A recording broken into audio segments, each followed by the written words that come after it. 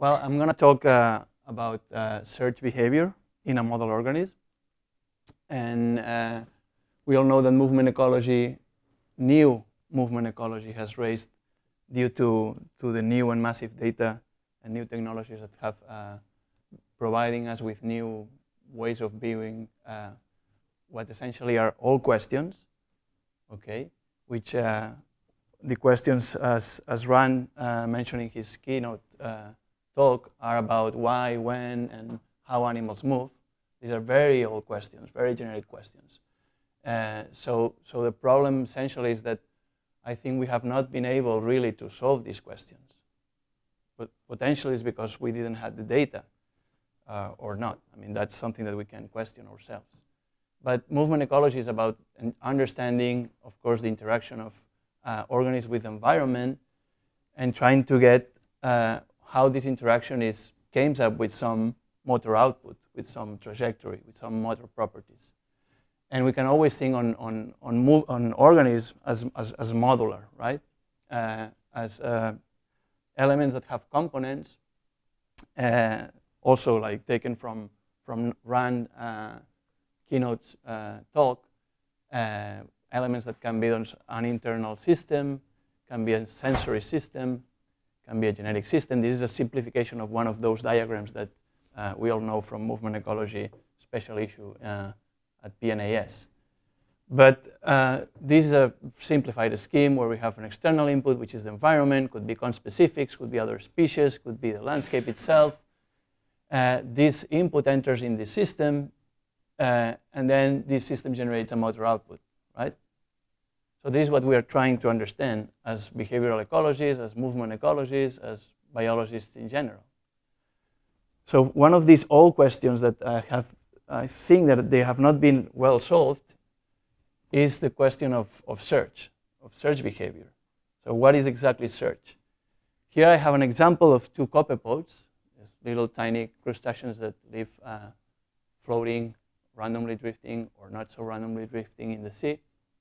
This is real data for a male and a female. This is not a prey-predator relationship. This is a mating relationship.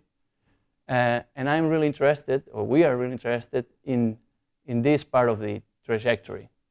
So when the male is really looking for a signal about anything, could be food, could be a female in this case, could be whatever. As you can see, of course, when the male gets this track of pheromone that the female is leaving, the change of behavior is tremendous. The male accelerates, the trajectory goes ballistic, and everything changes. So this would be a mode, right? This would be the mode where I'm doing taxis. I'm following a pheromone track until chasing the female. And this could be another mode, which is the search mode. So what I'm going to try to talk today is about this search mode, okay? This part of the movement where we are assuming that there's a lack of information, okay? Some degree of information we might have, but it's not full information.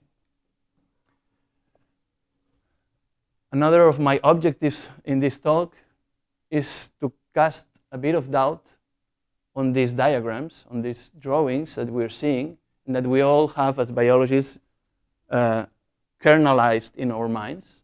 Okay, these are recent papers, 2008 Ecology Letters, a review and synthesis work. This is Benhamu's 2014 Ecology Letters, News and Perspectives work. So these are classic views of movement behavior, where we think that movement is essentially, changes of behavior are essentially triggered by the landscape. And we have these patch and interpatch sort of periods of motion.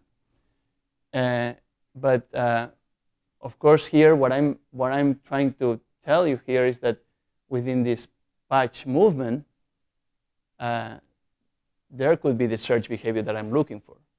So the assumption or the way we think on search, essentially, is that when animals don't have information, they should just go straight to look for another patch.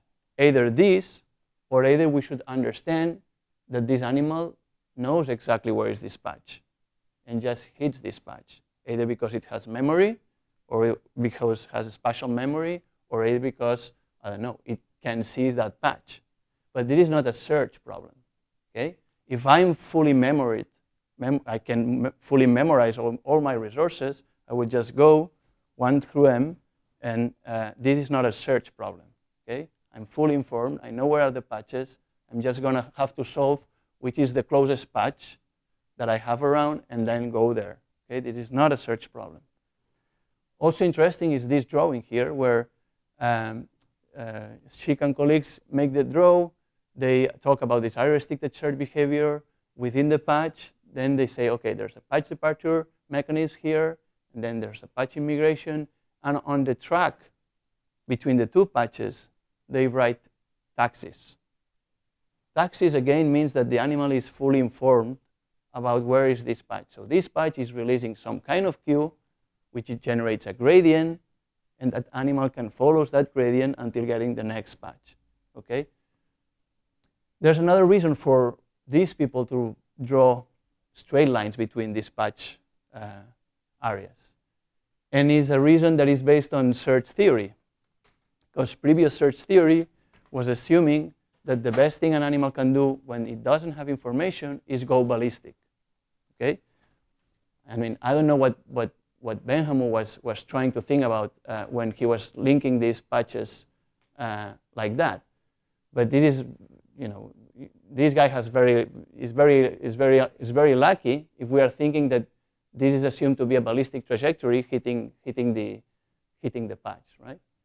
So either because the theory that we were having in mind was saying that the best thing an animal can do is to search linearly when we don't have information, either because we are assuming that animals are fully informed because they have memory, or they go from one patch to the other because they know everything about the environment, or either because we're assuming there's always taxis that guides the animals towards one and the next patch. We always have this thing in mind of a straight line between two patches. Okay, so my interest is what happens when this external input is not there, mainly when we are in interpatch motion, okay? Of course, if the sensory system is not detecting anything, animals have other skills, right? Have memory, associative learning, to try to move in the right way to the right place.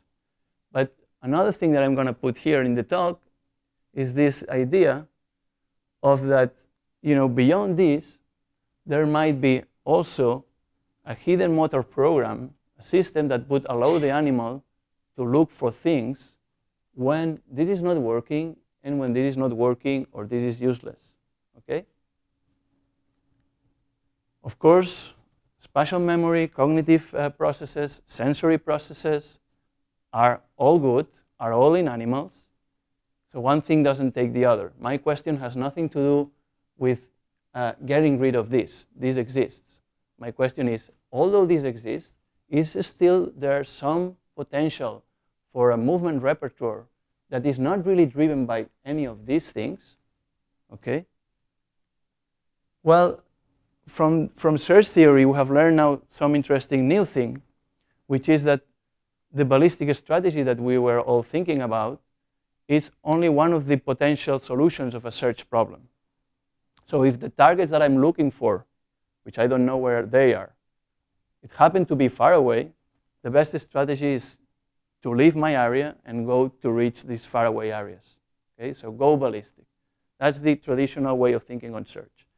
But there's this new theory about Levi search theory, which essentially what shows is that if we have nearby and faraway targets around, ballistic is not the best strategy to go.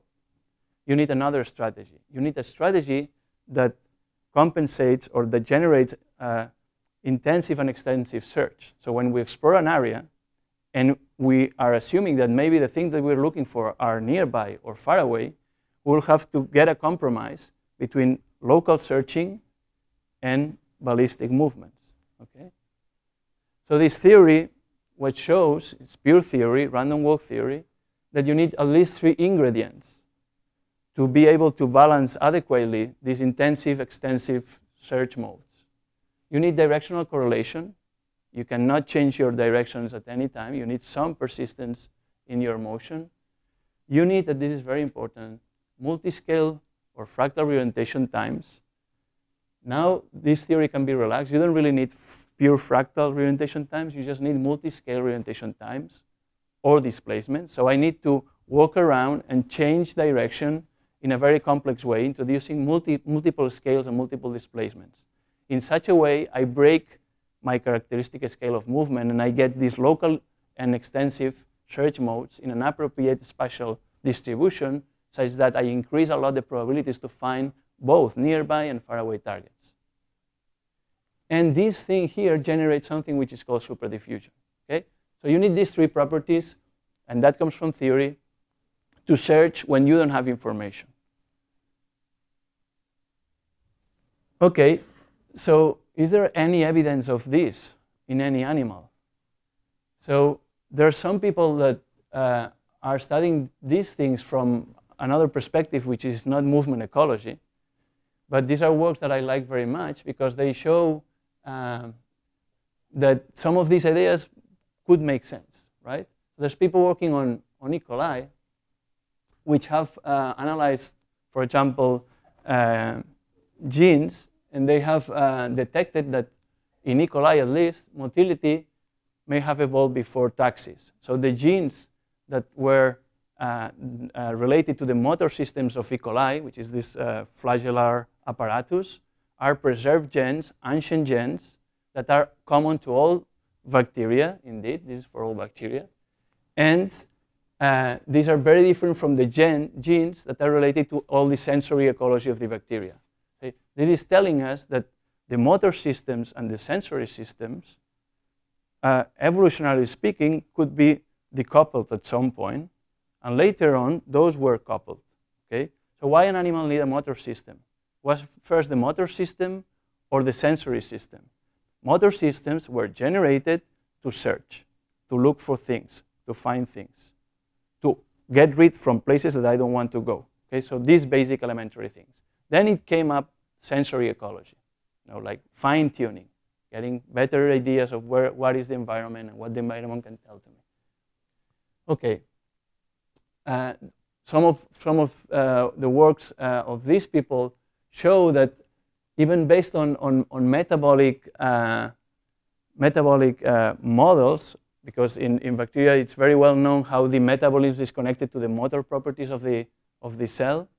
So they can just playing with the status of the internal state of the bacteria, they can generate these sort of complex properties of motion. Okay? And of course, there are some evidences also of these properties of motion in the flagellar apparatus. There's also people studying these things in Drosophila. So it's not that I'm alone in this field, okay? I've been studying these last years in several model organisms, like locusts, ants, mussels, and also snails with collaborators, with empirical people, because in controlled laboratory conditions, it's much easier to untangle what is the information use that animals are doing. Of course, in wildlife, it's very complicated. But today, I'm going to talk about C. elegans, which is one of the model organisms that I'm working with. It's a free-living transparent nematode. It eats bacteria. It's one of the first animals that was genotyped entirely. But also interesting is that it's the first animal indeed where there's all the neurons, has 302 neurons, all the neuronal system is mapped, meaning that they know each neuron to what other neurons is connected. Okay? They have already the map of the neuronal systems of this animal. Yeah. Recently was sent out to space. So there's tremendous amount of work done on this bug, on diseases, Alzheimer, pain, anything you can imagine, C. elegans is there. Not in movement ecology, not yet. So again, these ideas of a system, which is a sensory system, something that is an internal state, a random motor program, an external input, a motor output, how all these three things are combined. But the nice thing of C. elegans is that you can play with mutants. You can play with mutants that are sensory defective. So you know that bug don't smell any chemical or cannot smell a chemical, specific chemical. Okay? We can also generate internal state defective mutants, which you can control the insulin status of the animal so that the animal doesn't have the feeling of starvation. So it can walk and walk and walk, but doesn't feel like he's starving. This is one of the things that you can do, but you can do many other things. You can do optogenetics.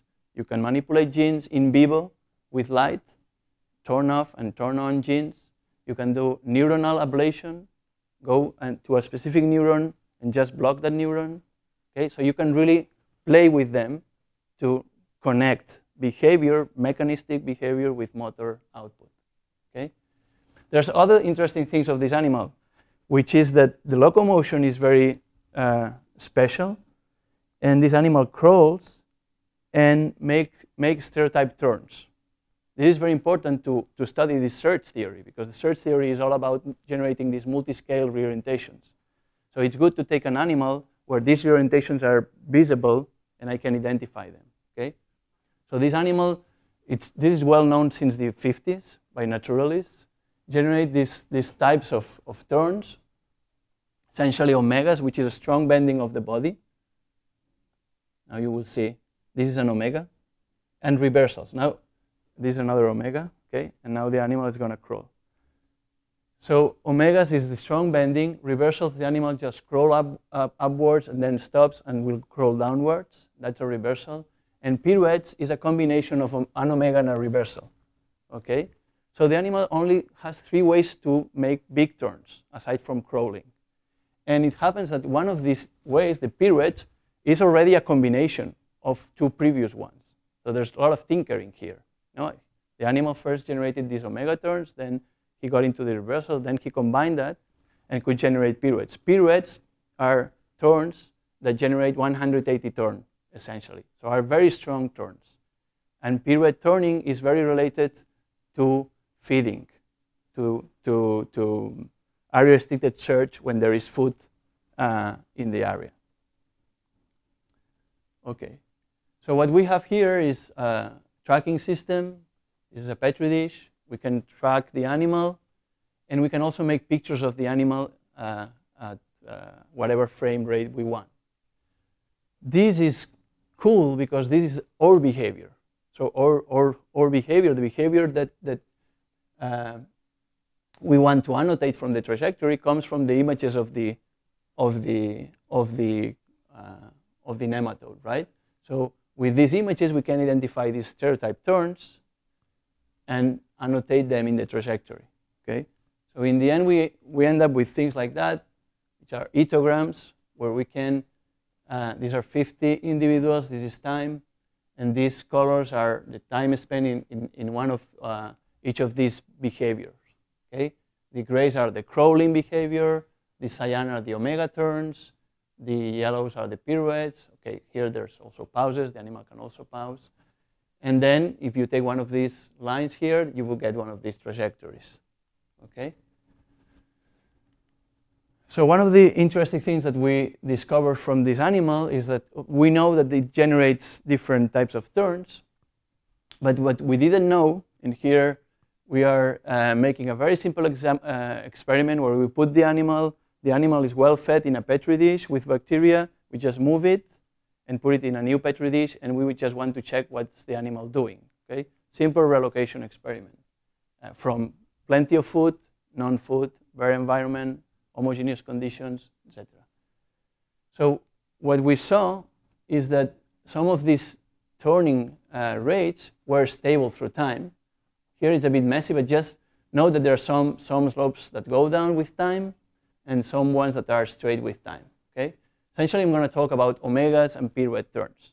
So we discovered that omega turns are stationary through time, while pirouette turns were non-stationary. Okay? So we start with the animal on a plenty of food petri dish. We move it to no food, and after the next 30 minutes, what we see is that a total decrease of the number of pirouettes and a stationary rate for omegas. Okay?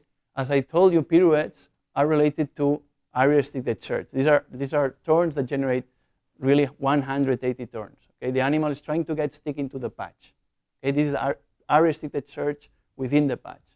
But here there's no patch. What the animal is doing is trying to get stick in the area.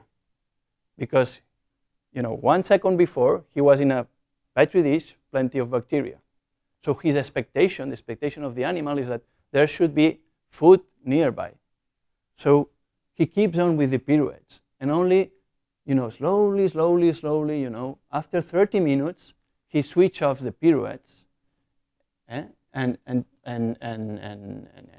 basically he's switching off the pirouettes over 30 minutes. So that's the memory of the animal. It's telling us that the animal is reluctant to change the behavior. He's trying to keep on the area-restricted search for 30 minutes, and slowly he starts to decide that this is not the best he can do. But even more interesting is the fact that we have this omega turning on the background, which is stationary.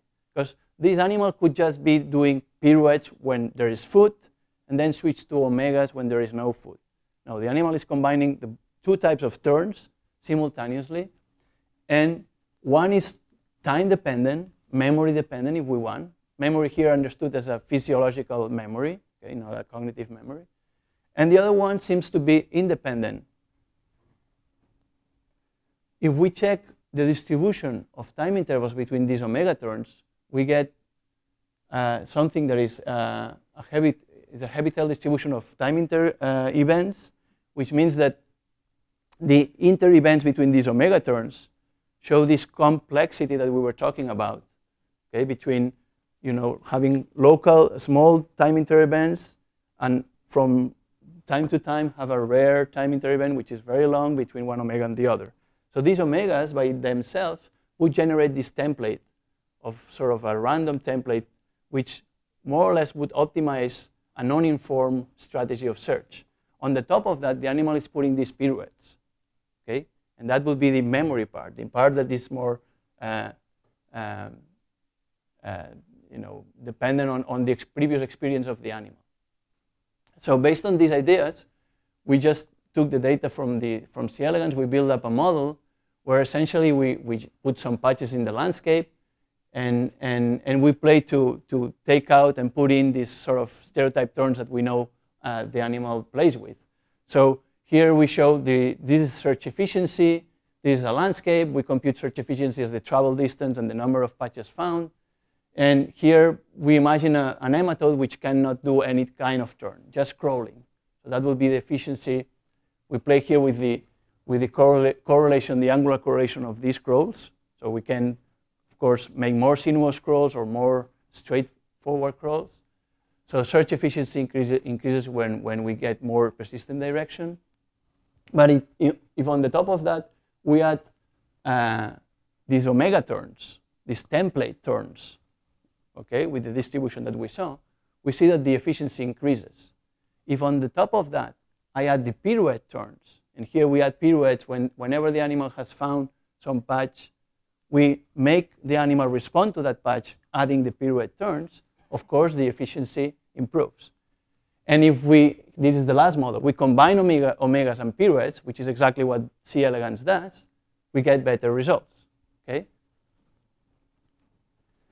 So this model resonates with this other model by Heiner McCanley, which is exactly doing this kind of models, where he's assuming a template of movement, and on the top of that template, he's adding, in this case, sensory ecology or sensory information.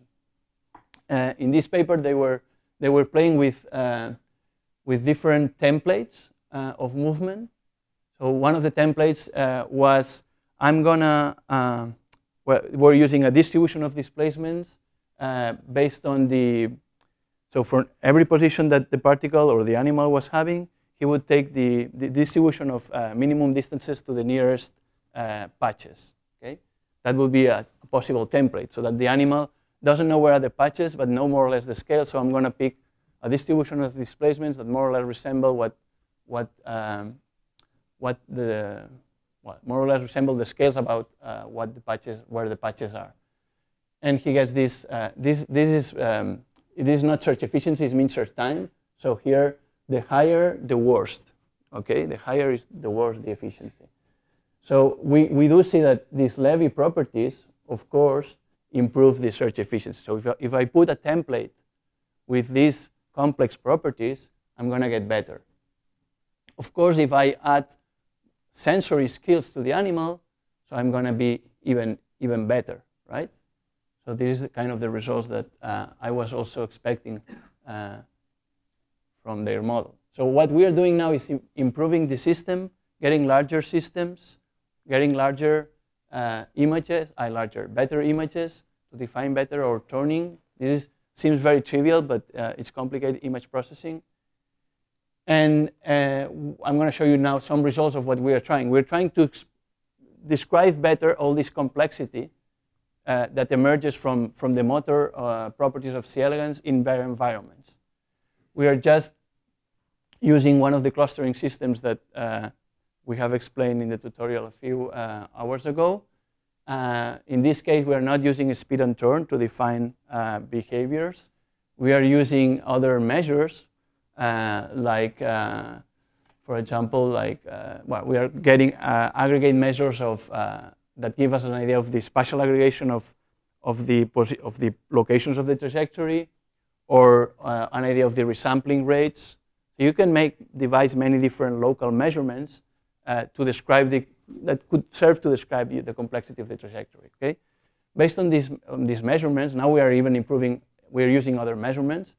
We can get these clusters, which essentially define as like the regions of ballistic movement, area-restricted search, and we see two types of area-restricted search, and then something that we call forays, and you will see now in the trajectories. Okay, so this is an EMBC clustering for one trajectory, and this would be the trajectory of one individual. Again, the same. Is the same experiment from petri dishes with plenty of bacteria. You move the animal, no bacteria there, nothing there. What the animal does? The animal starts doing this, area-restricted search movement.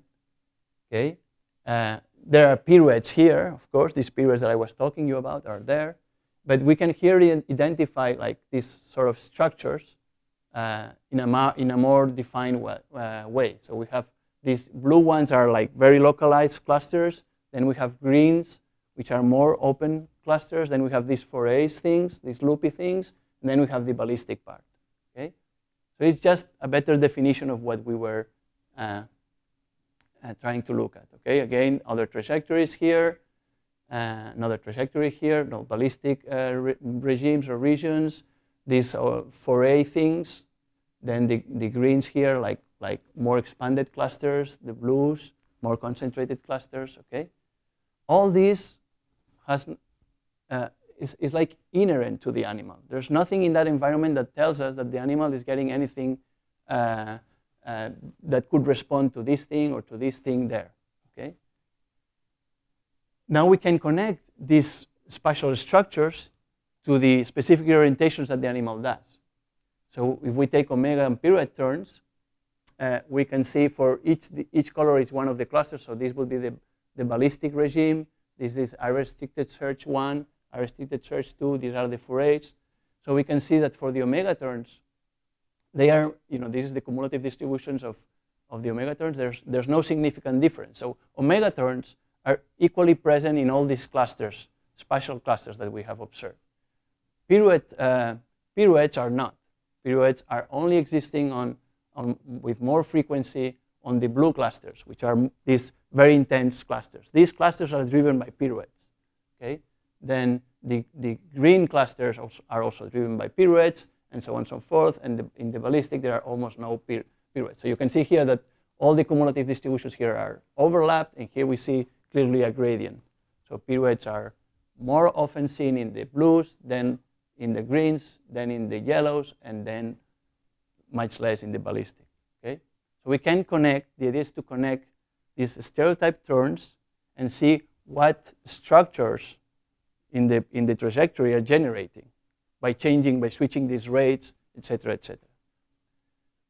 So this is the whole picture. So the picture is, this is the, let's say, the temporal, this is time, and this is the proportion of the different spatial clusters over the population of nematodes that we have checked. So this is population level. Essentially what we can see is here that the animals start with very clustered search, which is the blue color, the unrestricted search cluster 1, and combined with the green one. And then as time goes by, the ballistic emerges. This is what you can see here, okay? But can we explain why all this? I mean, is this different modes? Or is this a part of a single mode, which is a search mode? I mean, that's the question. So we should consider this a different mode or not. Of course, the first phase, for me, for us, people who are studying this now, we are totally connecting this first phase to the memory of the previous status of the animal. Okay? So this is a memory-driven behavior. The animal tries to look for, and he's not really convinced, so he's going to insist that. Remember, that's the first 30 minutes. So this memory for C. elegans lasts 30 minutes. After that, this is a 2-hour trajectory.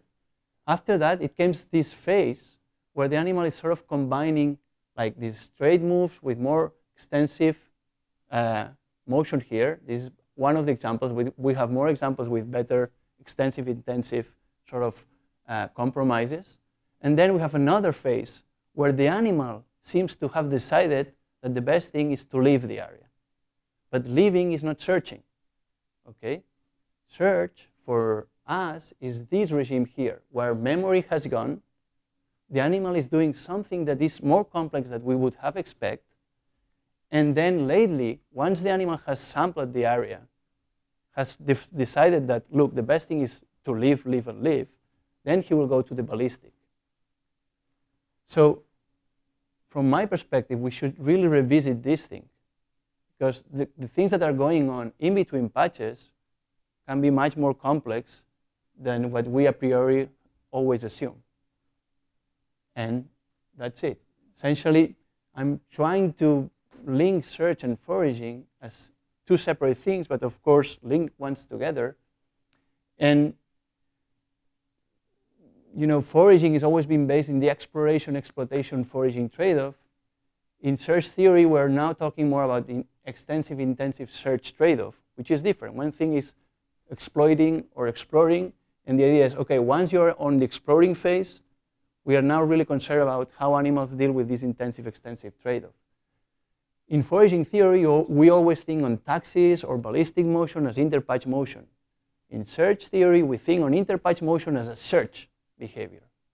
Okay? And from theory, we know that search behavior should entangle complex movement, multi-scale motor properties.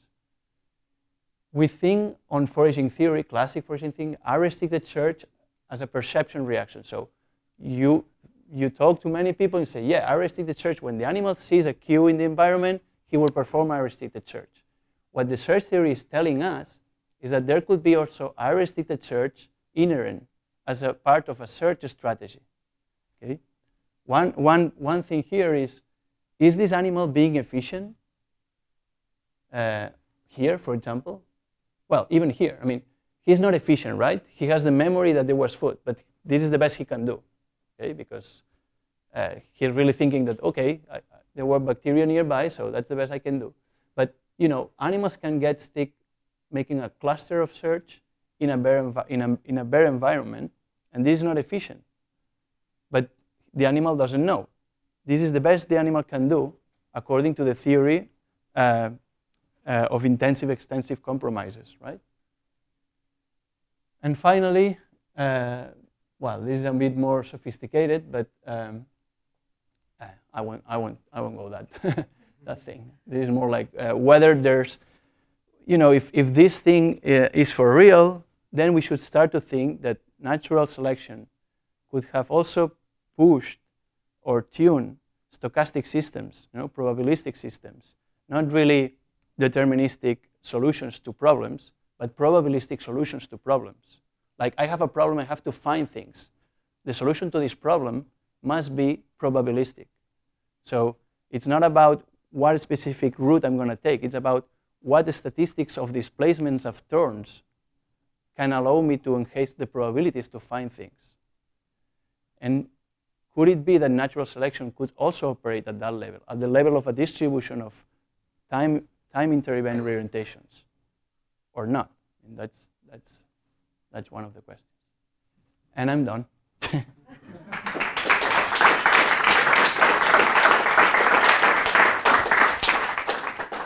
Any question? I think that is really exciting. Okay, thanks. I think you're pretty much nailing on the head what facultative guidance do, what most of the species that I'm fascinated by do. That yeah, I think we need to look into that. The only problem is it's an nematode. It's not a bird, you know, or a mammal. I know, but it explains so much about why all these theories and everything doesn't fit. Yeah. A large number of these small migratory birds that we know nothing about, we can't find them in the landscape. Yeah. That I think has great potential. Well, it's when you get into this, people in systems biology studying these organisms are, you know, there's not yet this link. You know, they are so focused, so precise into the genes and the connections of the genes to the proteins and the metabolism, and then, you know, the sensory reaction. So are really, really, really on the detail of the things. And I think from an ecological point of view, we need much less than that to start to solve like very big questions. No? So, yeah. So the question in my mind, as we kind of talked about it from the lower perspective that you kind of suggest, is that perception disappears. So where does perception fit into this? Perception does not disappear. For example, one of the good things we can do here is to get this sensory defective mutant. And then we will compare what are the properties of these animals that I was showing to you. These animals are sensing. And compared to this sensory defective. But I guess the point I'm trying to make, though, I mean, kind of older kind of origin paradigm is kind of framed around the notion that, Mm-hmm. and you kind of rename it as a kind of new search, really, in a sense, which I'm fine. But search is a sensory. I mean, of course, there's always sensing. The difference is in the accumulation of no response to those sensors, like in the accumulation of no information. So no information is an information. Sure, so that's my point. All I'm saying is it seems to me that that transition is Mm-hmm. still triggered by perception. In memory triggers the reverse transition, you know. So the transition from the restricted search. Exactly, between the different search modes that Mm-hmm. you're talking about. In a sense, you need to have some sort of property that triggers the transition. Yeah, I don't know which. I mean, some internal. It's an internal decision. That's where the role that perception plays and memory plays. Let's see, for example, if you put this sensory defective guy and he cannot do any of these shifts, that answers your question. So these are the kind of things that, of course, everything is there. You know? Mm-hmm. One still needs to have some of those kind of cognitive elements, or else it doesn't make too much sense. No, they are there, and you need to have them. But my point is, if you block everything, there's a motor system yet. That's even a weird question if you want. No, but the point is, how much is decoupled the motor system to the sensors? That's a big question. I don't know. But or if I totally deplete the sensors, is the motor system still doing something?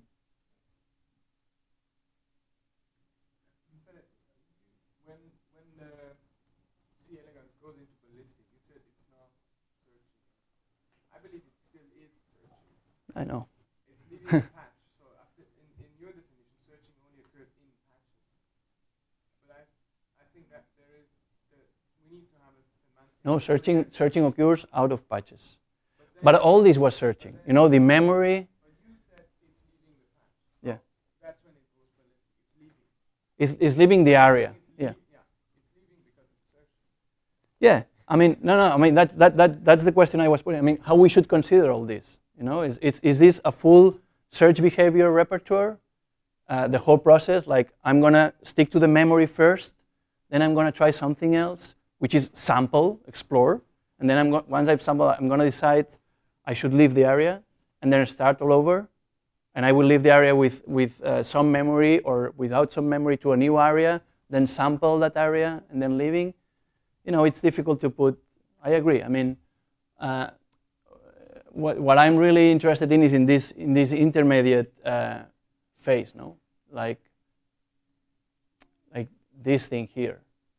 Because for me here, the driver is leaving, is not searching, is not sampling. You know, here the assumption is that the animals try to sample to find in a more complex way. Here is also trying to sample, but the driver is memory. Here is trying to sample. I don't know what's the driver. Here the driver is I'm gonna leave. So is searching and sampling the same thing? Because in terms of the word, for me, sampling and searching is not the same. It's a scaling. Yeah, well, we can discuss. I mean, it's interesting. I mean, we need new semantics for these things. I don't know. I mean, it's.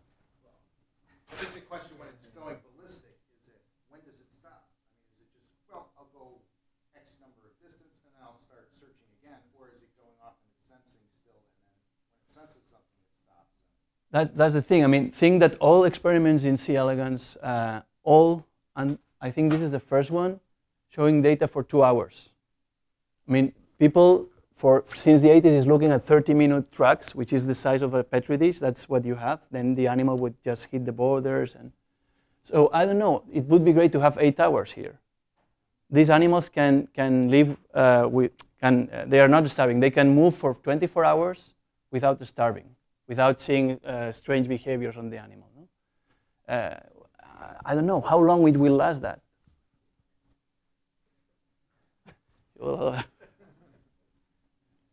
Whatever. I'm just curious, we always start to assume that animals should behave optimally. Since when do humans behave optimally? So can we always make this assumption that we should enter a patch and we should decide to leave when the patch is over? I really like your framework when you take these things aside and you say, let's see what an animal does when you take all these things away. Apparently it does still do all these kind of weird stuff. Yeah. So for me this is really fascinating, and why should we always put environmental constraints and assume that it should do the optimal? So it's really neat. That's why I think. Yeah, the idea is that we're looking for sort of a default thing when there are no these constraints. No? If there is a default thing, what is this? I mean, getting close to free will. You know, is there free will anywhere in terms of motor properties, and what should this free will look like? I don't know. There's many ways to view these things. So, Frederic, I want to understand it clearly. You think that in that last phase, the animal is doing something local, then moves to something ballistic. You call it getting away, but it's getting away from a place where now it knows Exactly. that there's nothing there. Exactly. That's why it's getting away. Exactly. So what drives this is information. Yeah. It just collected information about Yeah. place. Now it knows that there's nothing there, so you probably want to be as far away. Of course, he's collecting information. He's using information of all kinds. I'm not saying that the animals are not processing information. There are sensors there. That's what I'm saying. He's accumulating information that there's nothing here, nothing there. But my point here is that my point here is that we tend to give a specific motivations when we see a change of movement. Okay. Here, maybe the motivation is the same. It's still the same. It's sampling. I'm still on the same mode. No? So that's the problem. I mean, when we see a change of behavior of properties in a trajectory, is a change of mode, or is the mode that is that complex, and it will generate all the repertoire in the trajectory. All you're saying is that this is the same mode, but the informational state of the animal changes. Okay. Okay. There's definitely things that go through time here on the animal, definitely. Another thing that we can do is these mutants that are state internal, knocked out, let's say, stable. That also will tell us what would be the drivers. Sensors, the status. Imagine that we see, something that is, we don't have that data yet, but that's the idea. But I agree I mean, there's information. Animals process information.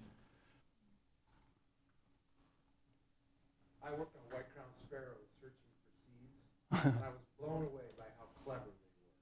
So it strikes me that the way you cast the area-restricted search, I always think of that as search where they haven't depleted the resources. Yet once they perceive that they've depleted the resources, they start doing broad-scale search. So I'm wondering if, in fact, if you could create an environment where you had patches of habitat that was depletable, that the animals, in fact, would show exactly the complex behavior that you portrayed as the sort of the theory. That they would do their pirouettes and search in here, and once the resources were depleted, in a little while, they would start going ballistic until they found another path. Perfect. No, that's another experiment that we have in mind. So we are starting with the basics, then we can put glucose patches or bacteria patches.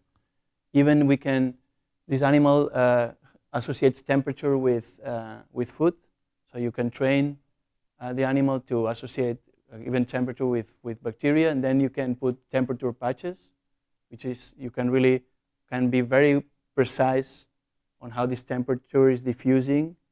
And so we are thinking on all these things. But again, it's very interesting. If we put a patch here in the middle, of course, there will be a restricted search. Pirouettes will start to play.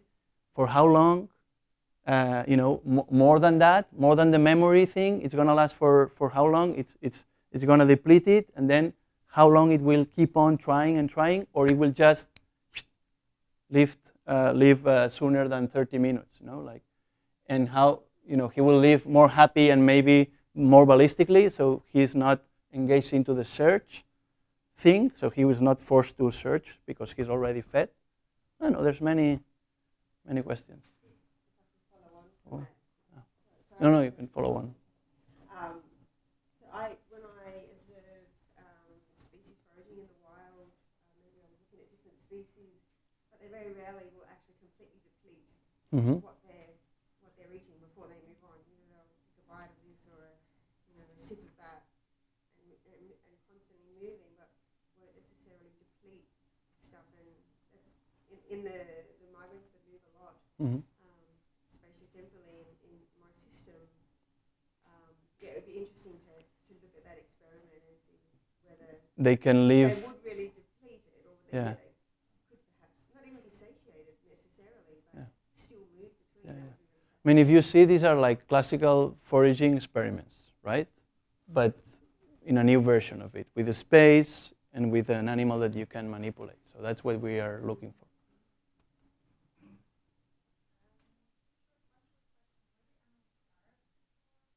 No.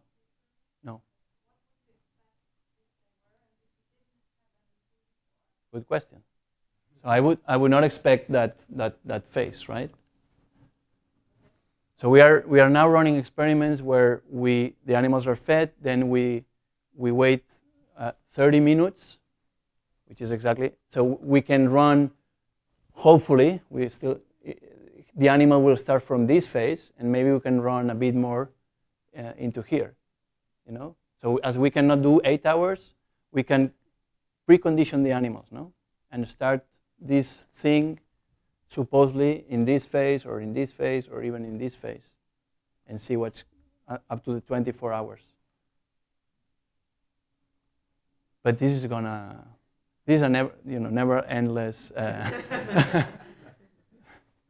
But anyway, that's okay. How consistent was the 30 minutes? Pretty consistent for the population. So another interesting thing with these guys, these are clones. See, elegans are basic clones, even more than clones, because they are all from the same lab, living in the same petri dish. So they are supposedly to be super similar, born in the same conditions, and you see a lot of behavioral plasticity and variability, which is one of the other questions that struck us and many other people, of course. But there are some things that look consistent. They are like you see here, So there are patterns there. Okay, so the ballistic regime you know, it grows and grows. So this is pretty stable, no? It's not that noisy. But definitely there's variation. There's some animals. You will never get an animal starting with a ballistic phase here. So this pattern is there. And if it's not 30 minutes, it would be 25 or 35, you know, but it's pretty there.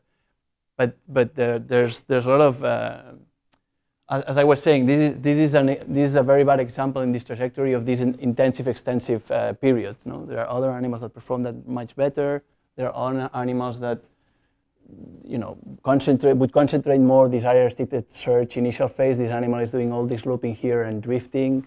So there's this kind of variability. But the reason I asked is because we study olfactory-mediated search in sea lamprey. They're searching for chemical information. They don't feed or anything else during this time.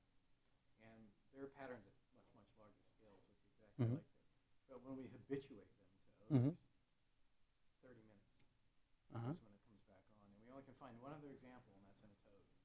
It's habituated to an alarm cue, 30 minutes, and the response turns back on. So I'm wondering if it's physiologically mediated, that sort of the sensory system becomes attenuated, and it takes 30 minutes. There's some mechanism that's sort of driving could be. as it turns back on, and so the animal sort of responds to that.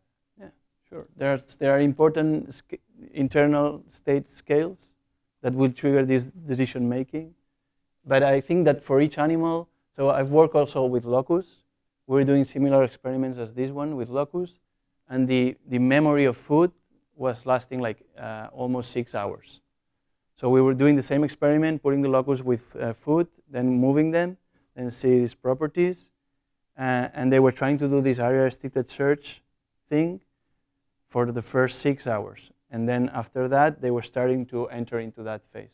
So I'm not showing here this work, but I already have played with these ideas with other model organisms, and I don't know why these scales are different, you know.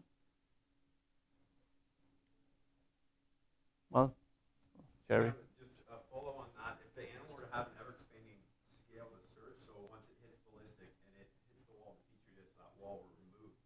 Would you expect it to be the lack of an information gradient that it would continue in ballistic, or would it?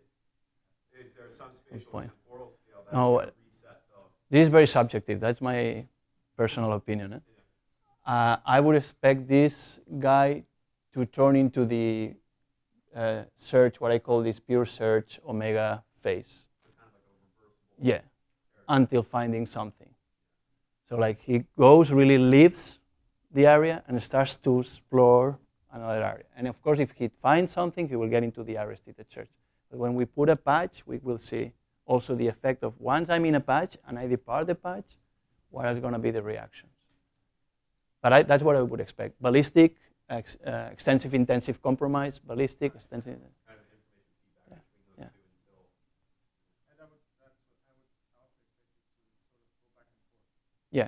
Yeah, I think for me it looks like when I lose a screw. Yeah, exactly. I search here and I start searching wider and then So just one single thing. So we have a motor system, which is not cognitive, it's autonomous, which is our eyes. So if I ask you to watch a picture and detect the woman with the red hat, and you search like that. Your eyes go and locally search, move around, locally search in a stochastic manner. So you're trying to compromise this intensive, extensive search. If I give you the key note that you have 1 minute to look for that red hat. So if you have a snapshot of a picture and someone asks you, your eyes are going to do that. So this is another motor system built in a Homo sapiens human being, which does that. Wrap it Sure. up. And we do have Thanks.